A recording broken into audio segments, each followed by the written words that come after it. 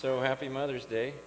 And I don't know, this morning when the choir came and sang, it kind of blew my mind because I wasn't ready for it this morning. And some of you know about, I don't know, probably 5 or 6 years ago, I went to Uganda for the first time.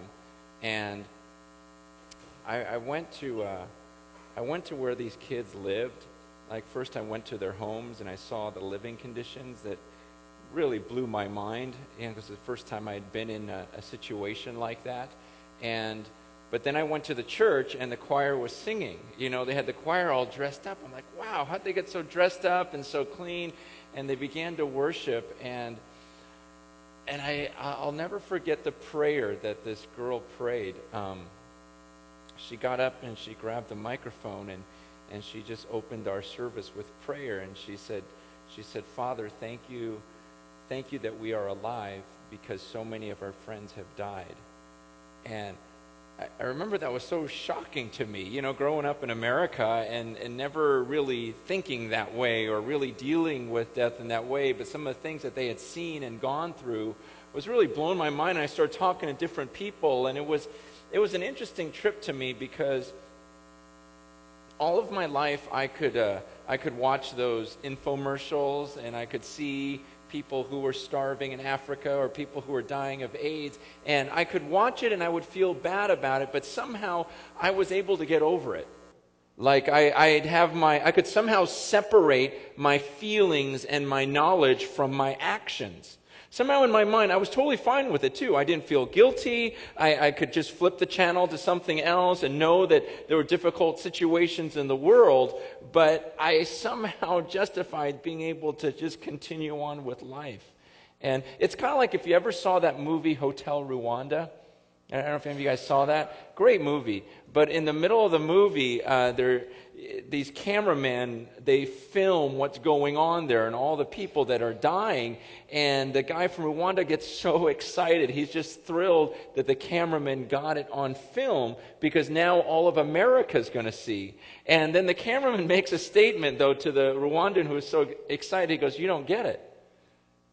I don't know why you're so excited, because this is what's going to happen. They'll air it in America, and people will look at it, say, oh, those poor Africans, feel bad for them, and then go right back to eating their dinner." And I thought, man, that's such a great statement, because that's so me. I can go on a missions trip. I can, see and know all the things that are going on. But after a few moments, I can go right back to life as usual, and somehow I can separate my actions from my beliefs and my convictions. And there was just something about that trip when I first went to Africa. It was the first time in my life I couldn't separate it. And I go, you know what? I can't just keep living the way that I'm living, knowing that they're living the way they're living and how many people are suffering. I was like, something has to be done. Like, there needs to be a change. There needs to be a change of lifestyle. And I can't separate my actions from what I know, what I feel, what I'm convicted about. And not to say that I don't still do that sometime, but I remember just coming back to the church and saying, you guys, this is what I saw. This is how people are living. We got to do something. And that's when the church started changing its focus from just looking at us and our needs and thinking about others. And that's, ever since that time, we've built orphanages. We've built churches. We've built schools. We've sponsored hundreds, literally thousands of kids have been sponsored by this church since that time. And it's been cool to see us just saying, you know what? We don't want to separate our convictions and our knowledge from our actions. We want to do something rather than fooling ourselves by just acquiring more and more knowledge. And I guess I bring that all up because this week's been really interesting to me, because I've been working on my message, and I understand the passage that I'm teaching, but after watching the news this week about what's going on in Myanmar, in Burma, the cyclone that hit, and I'm looking at this and I'm going, okay, how are Christians supposed to respond to this? Do we respond by having a church service and ignoring it and singing some songs and teaching another passage of Scripture? Or, how does God view this situation? Because in Myanmar right now, they say between 60 to 100,000 people have died already. Okay, that would be like if all of Simi Valley were wiped out. Okay, imagine the ripple effect of 100,000 people, Simi Valley being wiped out, everyone in Moore Park that's related to us, and Thousand Oaks, and all the surrounding areas, and all of the U.S. would know about it. It would be huge. And so I'm looking at these articles, and I'm looking at these pictures and these videos from the area, and they're saying, okay, about 100,000 people have died so far, but they're saying that there's about 1 million people, over 1 million people who have lost their homes, and so they're all just living on the streets, just kind of laying there at night. And not only that, but they're estimating that in the next few weeks, about 500,000 people will die because of the disease and the unclean drinking water and the lack of provisions and everything else. And I'm going, okay, 500,000 people? Like, see, the thing is I used to be able to just look at that and go, oh, that's crazy, and then go on with life. And then move on, and I'm going, man, how do we do that? Like, I still struggle with it because, I know the message of the cross. I've always known the message of the gospel. I understand that God, the Creator, Almighty God, who spoke the world into existence, He didn't just come and give us a little gift. He didn't just come and show us a little token of love. No, He has His Son. He gives everything and has His Son take the form of a man and He has Him die on a cross to pay for all of our sins. And Jesus Himself says, look, no one's taking my life from me. I'm laying it down of my own accord. He goes, I have authority to lay it down, I have authority to take it up again, and I have decided that I'm going to give my life to you. So again, Jesus is not just giving us a little token of love, but instead He's saying, I'm going to give everything to you. I'm going to leave. I'm not going to consider equality with God here in heaven something that I need to hold on to, but instead I'll humble myself. I'll make myself nothing. I'll take the form of a servant, and I'll be nailed to a cross. Okay, so that is Christianity. That is the good news that God is on His throne, and that God is a loving God. He's an amazing God, and He's given us everything. And so now when I become a Christian, that means I decide to follow Christ. That means I try to become like Jesus Christ. I am His ambassador. My actions should reflect the God that I belong to. My actions should reflect my Savior. And yet for so many years, I was able to say, okay, you know what? That's what Jesus did. That's what, God did for me. Here are some people in need. And I feel bad for them, but not really do anything. Versus, okay, what would the Christian response be? And in the same way, I'm looking at the situation in Burma and I'm going, okay, what would God, the Creator, want His followers, the Christians, the ones who are trying to emulate Jesus Christ, what would He want them to do in this situation?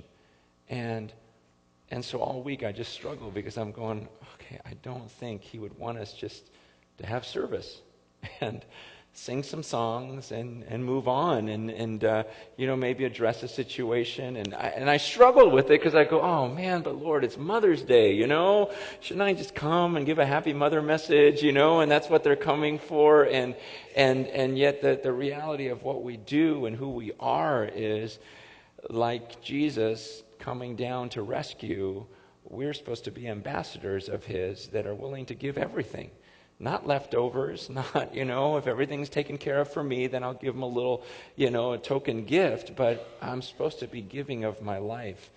And I'm not saying I've got it figured out, and I'm not saying that I'm doing all of this to perfection. I'm just saying I don't rest like I normally do. I can't just block things out of my mind anymore. And I have to think, okay, what do we as a church do? Do you understand that that's the vision behind the amphitheater? Is, why are we looking to build this amphitheater? Why are we making more space for more people? Because Sunday mornings, we've been packed for, I don't even know how long. probably 7 or 8 years that we haven't been able to grow on Sunday mornings, and people are turned away, and obviously people aren't as excited about Sunday night or Saturday night. We've tried all these different alternatives, and you guys are the only godly ones in the church they'll do this, and so this idea of, okay, we know, because we don't just have a passion for the rest of the world, we have a passion for Simi Valley. And I got to love the people in Simi Valley and their friends and neighbors we still have to reach. And so we can't just say, let's care for the rest of the world and forget about Simi Valley. We still need to reach them. And they come on Sunday mornings. And you guys have helped out by making space on Sunday mornings. And it's this whole idea of how can we reach more people without spending a lot of money. And our best solution, we've tried the satellite things, we've tried planting churches, which we're doing, and I believe successfully. But it's a point where we go, you know what, we need to build a bigger building, but we don't want to spend the money because that's a lot of money to build a building that big that would seat 3,000 or 4,000 people. And so the idea was, well, let's build this amphitheater. Let's build this outdoor amphitheater, and we'll just sit outside. I mean, maybe by sitting outside for an hour a week, we would be mindful of the millions of people that live outside and don't have a home to retreat to. And wouldn't that be a better picture of Jesus if we weather some of the elements for even an hour a week to remind us of how the rest of the world lives? And to sacrifice for that sake, wouldn't that be a better picture of Jesus? And so that's the process we're going through. And just to give you an update on that, things look pretty good, actually. We resubmitted a couple of weeks ago. The county has 30 days to respond, but from the inside information we're getting, it's looking pretty good. But we need to keep praying like crazy, because they haven't made their final decision. And so let's keep praying in that direction. At the same time, on June 15th, we have made a commitment to buy the property. And chances are we will not know yet from the county, because they can, they say 30 days, but they can do whatever they want, and the truth is we probably won't get a decision by then. And so we have to come up with this money, and we went and looked for a loan and sought out a loan, and we can get a loan for $5 million. That's not the problem. The problem is the elders, again, are going, man, we just got out of debt. Do we want to jump back into debt? And we were thinking, you know what? What we struggle with is we know we could come up with $5 million, right? I mean, could 3,000-4,000 people come up with $5 million? Yes, they could. I mean, in fact, just the stimulus package that's coming, when the elders brought up, they said, even if we just give those over, where each family is going to get, $1,500, $2,000, just that would get us to like the $3 million mark. And so we're going, gosh, it wouldn't take a whole lot to actually pay for this thing. I mean, obviously it's a whole lot because it's $5 million. But the thought is could we do that? And can we at least pray for that and seek that? And just to ask you, we're not begging for money. We never have. We're not going to start now. I just want you to pray about that. In fact, if you've noticed, even the offerings, we're not passing the plate in front of you. Eventually, we're going to have boxes at the exits, and you can put it in there, because we want you to give cheerfully and joyfully, and we want it to be something you do rather than something you're guilted into or feel ashamed, and so you throw a couple bucks in there.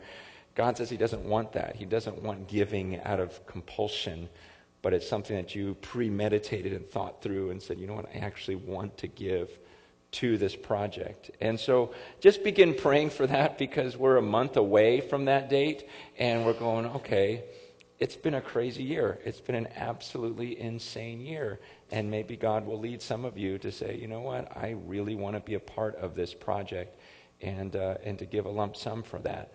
What was I going to say?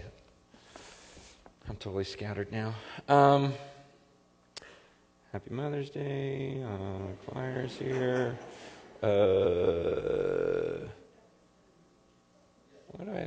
What? You got some ideas? Suggestions? What do you guys want me to talk about? I know. Yeah. What? No, I don't know. I'm confused. Here's what I do want to do. Going back to the thing, I go on tangents, if you've ever noticed. But this whole thing with what's going on in Burma, or if you want to call it Myanmar, whatever. It's actually Myanmar is the technical name. I guess there is no Burma anymore. but it was the artist formerly known as Burma. And so I'd like us to spend some time praying, because here's the struggle too, because as elders, we have this huge responsibility where we have all this money, right? And the Lord has just blown our minds this year with, as we've cared for the poor, He's taken care of all our needs and even enabled us to pay off our debt. And it's just been an amazing, amazing year where we've given away half of everything that comes in, leaves the church, and it's been our best year financially ever. We don't get it. It just happened that way. And yet we're looking at this building and going, this seems like the best way to do it is if we can come up with this money. But then you hear about these tragedies around the world and you go, oh, well, maybe we can, give more to them and we'll still have enough money. So just pray for us as we are really seeking after God and saying, Lord, these are your resources. These are your people. We just want to do the right thing with it. Please pray for the elders as we make some decisions in the next couple of weeks. But I thought right now it would be good for us just to not think about ourselves for maybe 2 minutes and just focus all of our attention on the people that are in Myanmar. For 1 million people that are homeless tonight and sleeping out in the mud. And not only that, but they're grieving because they've all lost family members and loved ones. And I just thought it'd be good if we took a couple of minutes, and maybe if you could get in groups of like 5 or 6 people. And don't worry, you don't all have to pray. If you feel uncomfortable praying, don't pray. We just want like 1 or 2 people in each group just to volunteer and say, I'll pray for the people in Myanmar. So if you guys get in groups of 5 and 6, and someone just volunteer to lead in prayer for those people.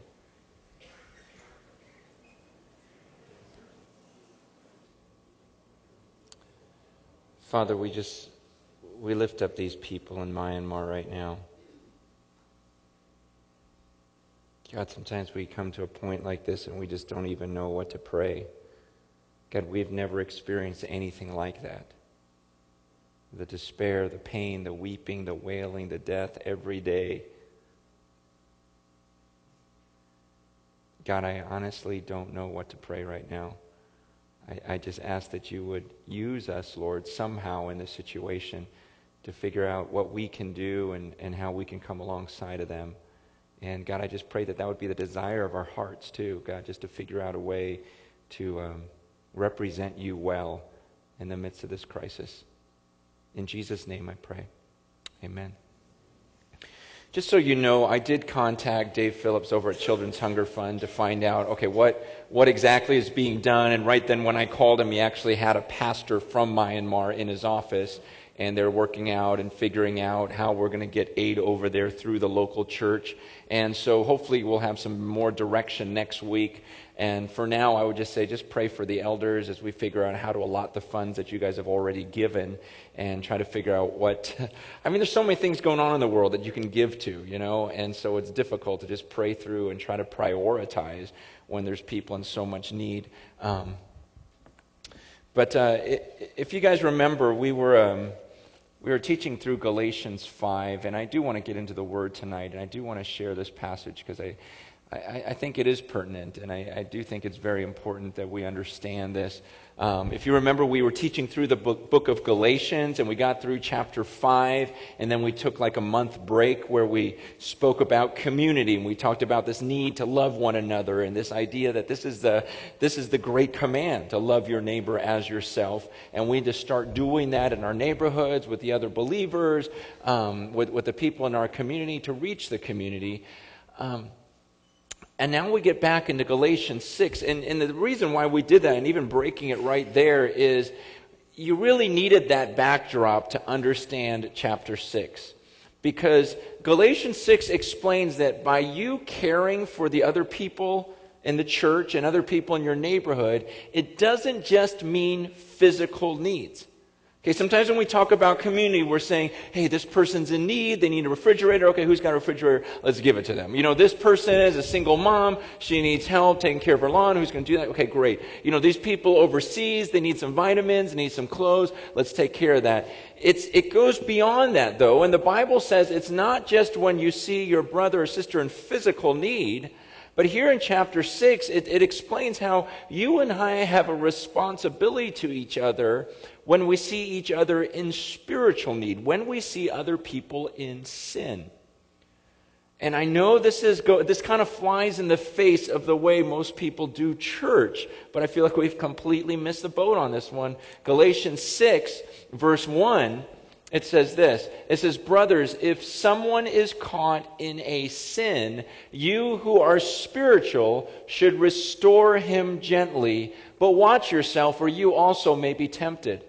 Carry each other's burdens, and in this way you will fulfill the law of Christ.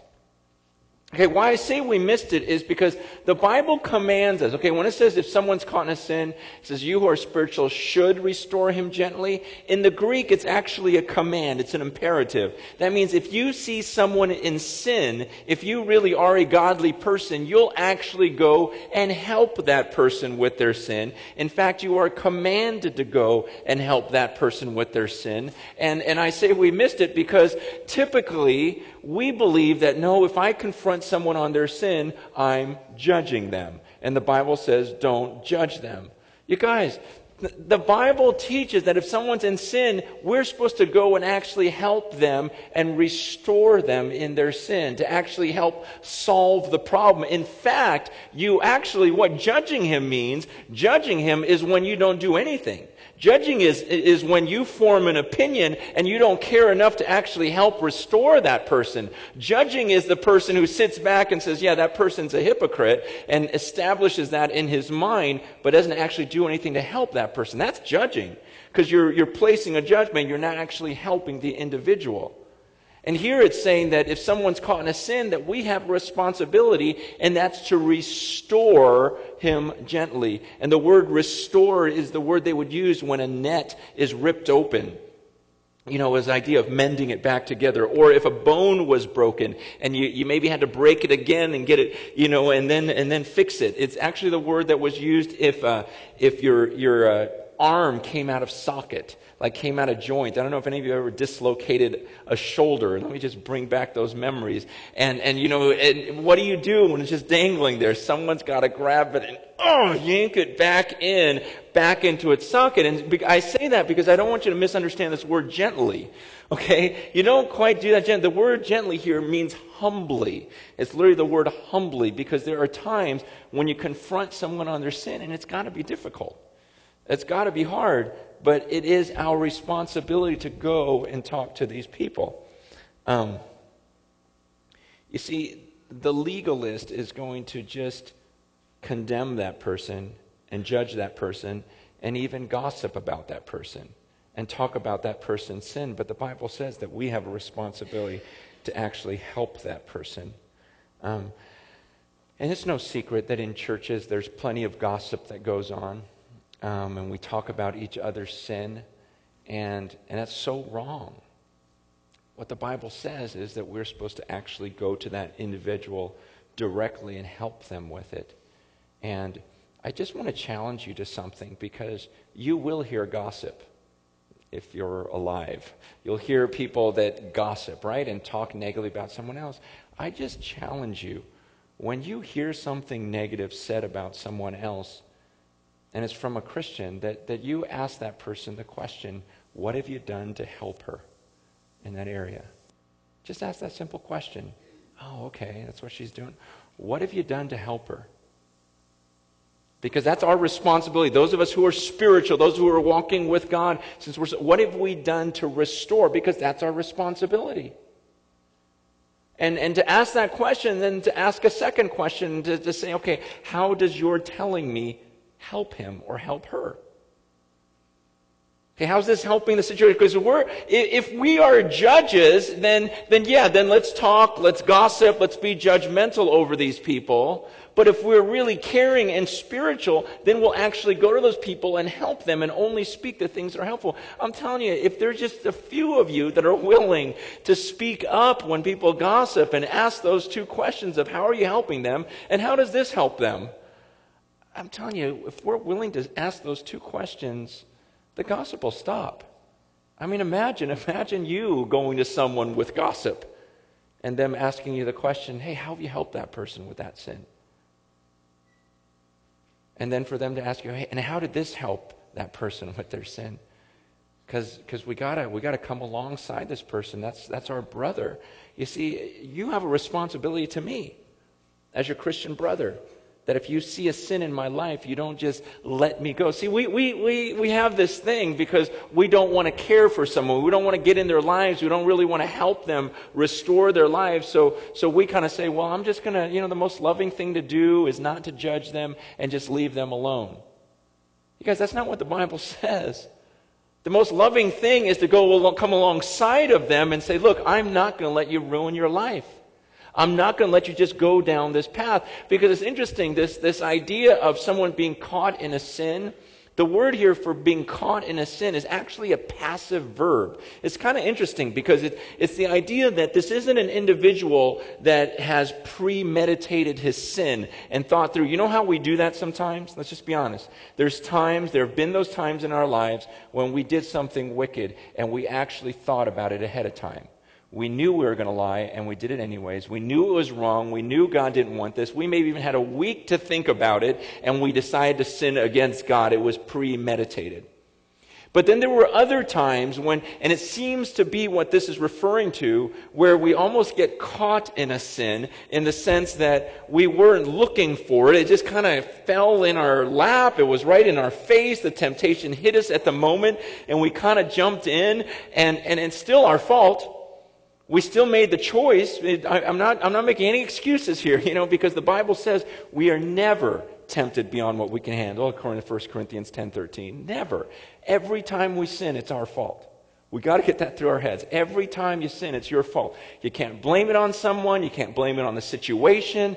It's your fault. God says that He will not allow us to be tempted beyond what we can handle. But with the temptation, there's always a way of escape. But there are those times in our lives when, you know what I'm talking about, you really want to follow God. You're really seeking after God. A temptation hits you and you fall into it. And the way sin happens is you get more and more entangled in it. And the Bible says when you see your brother or your sister get caught in a sin like that, if you're spiritual, according to chapter 5, where it says you're keeping in step with the Spirit, you're living by the fruit of the Spirit, love, joy, peace, patience, the Holy Spirit is in your life, then you who are spiritual should see that person, that brother or sister, and care to restore them. That means help fix this area in their life that's broken. Help bring it back into submission. And the Bible says, but watch yourself or you too may be tempted. And what he's referring to there is going back to that word gently or the word humbly. It's this temptation to become proud. And you'll see that in verses 3 and 4. But it's watch yourself because you can become proud in this process. You can be tempted. In verse 2, he says, carry each other's burdens, and in this way you will fulfill the law of Christ. See, again, we're commanded here. It says, carry each other's burdens. See, it's one of these things where, I don't know if you remember the video we showed about a month or so ago, and Josh Walker was on there, and he was talking about how we have to stop looking at people's problems and saying, well, that's her problem, and I'm going to help her with it. No, instead we need to go, you know what, that's our problem. Because we're a family, we're a body. And so, you know what, your sin is our problem. My sin is our problem. And we need to look at it that way and say, you know what, we got to carry each other's burdens. Because aren't there times in life when you really are trying to walk with God? You want to do the right thing. And yet temptation is so intense There are times when you're really trying to live the way God wants you to, and it's like you start hearing these voices in your head, you start getting tempted, and everything you're tempted by is right there in your face, and everything inside of you is screaming out, just go, just do it, just sin, just lie, just steal, just, whatever it is, just do it, just look, just... And the Bible says, you know what? That's a burden. There's this heavy burden, and we need to somehow help one another in this area. We're not meant to do this on our own. And this word for burden it's the word heaviness. It's this idea of something that's extremely heavy. But then he goes on. Well, you know what? Before I go on, let me just ask you this. So knowing what this verse says, can you think of someone in your life who's a Christian, who's caught up in sin right now? The answer is yes, right? I mean, if you have any friends, then you know of people that have been caught up in sin, or Christians right now that are caught up in their sin. And this is what I don't want to see happen is, are you just going to walk away from that and separate your actions from your convictions and your knowledge? Like, are you actually going to leave here tonight and say, I'm going to help restore that person. I'm going to go talk to that person. I'm going to make their sin my sin and say, let's walk through this thing together. Not in a judgmental way, but in a loving way, in a caring way. Not in an arrogant way, but it's to say, you know what? I've got issues too, and I need your help with those things. And we're supposed to carry and deal with our sins. See, we've made sin like this private thing where we don't share it with anyone else. And it's my issue, and if someone talks to me about it, then they're judging me. That's not Bible's intention. The Bible says, you carry one another's burdens and thus fulfill the law of Christ, which is to love one another. It's the most loving thing you can do. The most loving thing you can do for someone is not feed them when they're hungry. That is loving. It's when the most loving thing is when they're walking away from the Lord and you actually bring them back to repentance. And bring them back to the ways of God. That's the greatest act of love you can show someone. Then in verse 3, no, you know what? Let me go back again. Okay, here's the thing too. I got to just say this and we'll move on. Here's the excuse I hear a lot is, how can I help someone else when I have so many issues myself? Right? Haven't you thought that? I've got so much sin in my own life. How am I going to help someone else with their sin? Okay, so what are you going to wait for? Are you going to wait till you don't sin anymore? And people go, well, you know what? It's not just me. It's also my family, my own kids. I got enough to deal with my own kids. Okay, so we're all going to wait until our kids don't sin anymore and we don't sin anymore. Then we'll help other people with their sins. You understand how it just breaks down? Because the truth is the Bible is saying, you know what? No, you just seek to help other people. You'd be amazed at how much your own issues clear up if you take your mind off of yourself and you start helping other people and they start helping you. That's the way the body of Christ is supposed to work. Now we really will go to verse 3. And we're not going to get through the whole passage because I rambled about a bunch of stuff. But I did that at every service. So you'd think I'd figure it out by 5 o'clock. But I didn't. Verse 3. If anyone thinks he is something when he is nothing, I love this verse. If anyone thinks he is something when he is nothing, he deceives himself. Does anyone here, do you guys know of someone like that? Yeah? Isn't it weird how we all know of someone like that, but it's never us? It's none of us, but we all know him. If anyone thinks he is something when he is nothing, he deceives himself. Each one should test his own actions, then he can take pride in himself without comparing himself to anyone else. This verse is just saying, for those who are arrogant and are going around pointing out everyone else's flaws, he says, why don't you test your own actions? And not test your own actions comparing them to someone else, because we can all play that game. And every time I do marital counseling, that's the whole game you play. Well, yeah, but you should have seen what she did. And we just compare to justify our actions. And he says,